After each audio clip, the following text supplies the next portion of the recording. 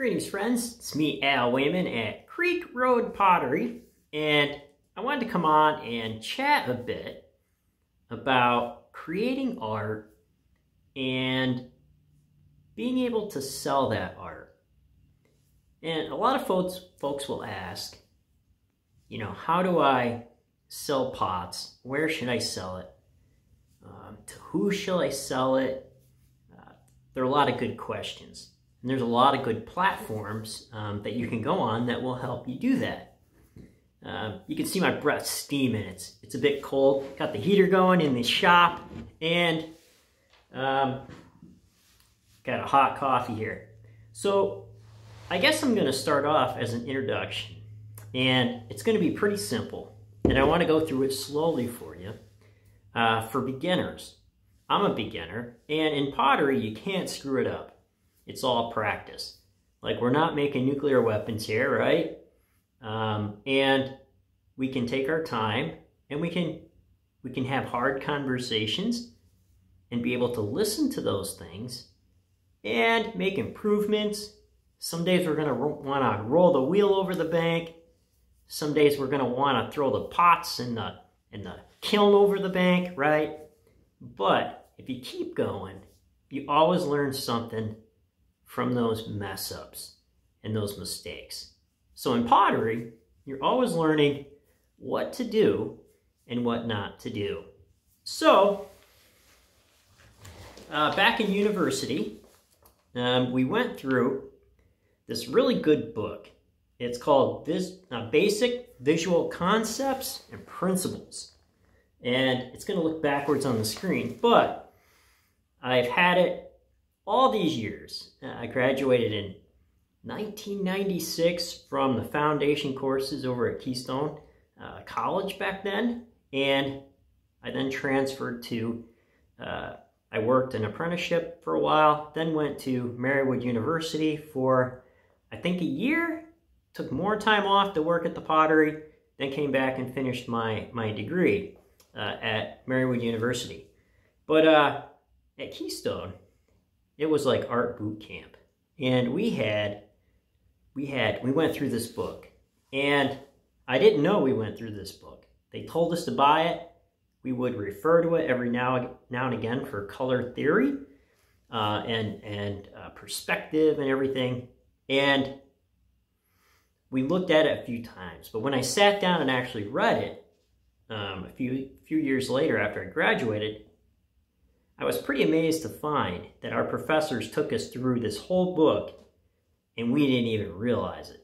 So there's a lot of great concepts in here, and I wanted to go through some of those, because if you're going to sell work, you need to first overcome the hurdles of making work and having a concept, an idea, and then how to do all that.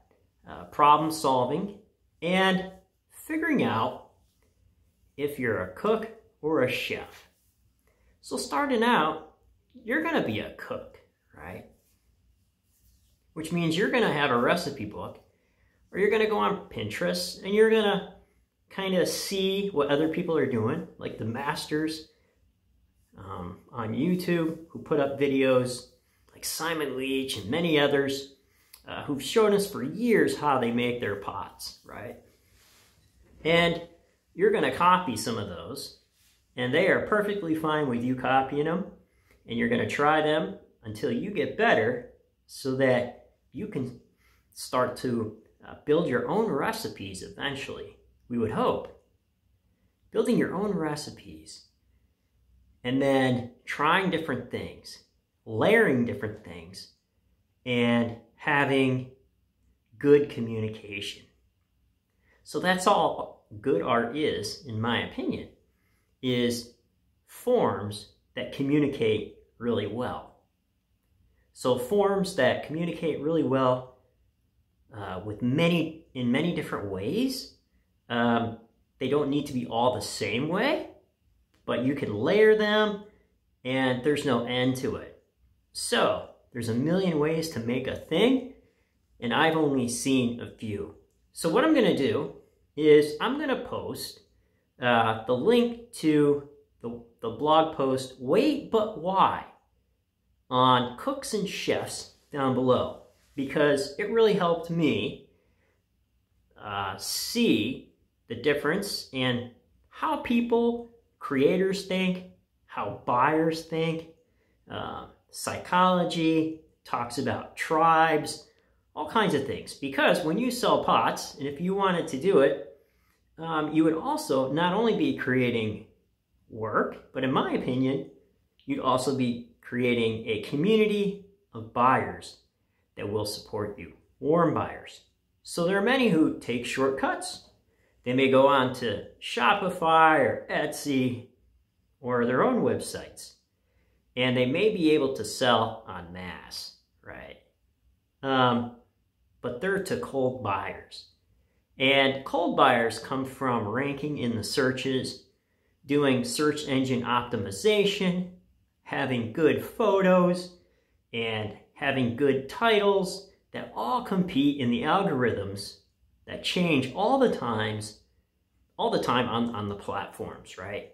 So you're in this tangled web, and some days you might end up where it's more user geared towards keywords, depending on the user and their search engine and what they put in. It may be user specific, so you may, for one user, end up on page 30, and for another, page 15, and for another, page 1. And so, aside from all that, you can do that, and you should, as you should diversify your revenue streams. But having a community base that they will support you and be there for you takes longer to build, but is far better in the long run. And that has happened here, and I really appreciate it. I really appreciate all the Creek Road Pottery fans, and they have allowed me to do local shows and leave Etsy. So, I think what I want to talk about today is maybe some troubleshooting and thinking about the important things to start. So what we were taught to do is to start observing, and we were taught to keep a sketchbook. So I have mine here, and I still carry it around. Look at how beat up this is.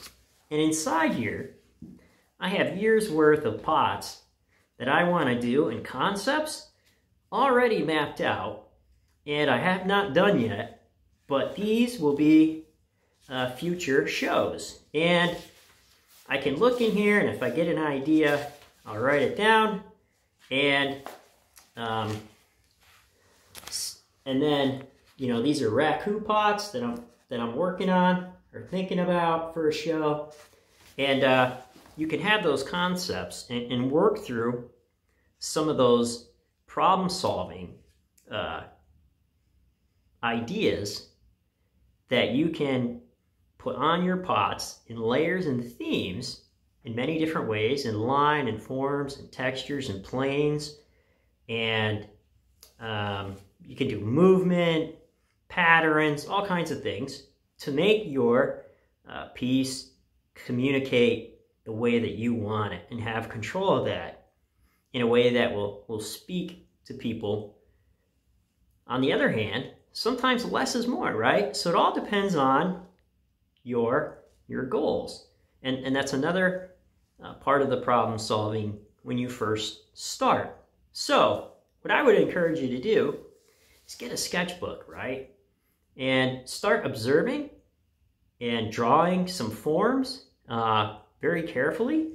And then put down some ideas that you would like to try.